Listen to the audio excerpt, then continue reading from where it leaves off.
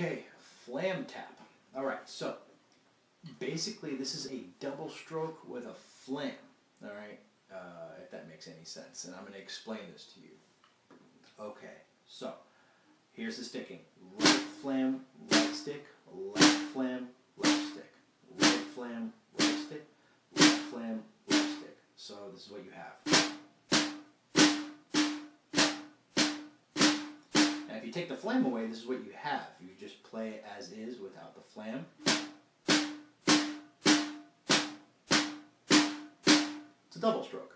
So all you're doing is you're adding that little tap on the first note. On each the first note of each alternation. Okay. So that's the best way I can describe it: is right flam, right stick, left flam, left stick, and then you put it together.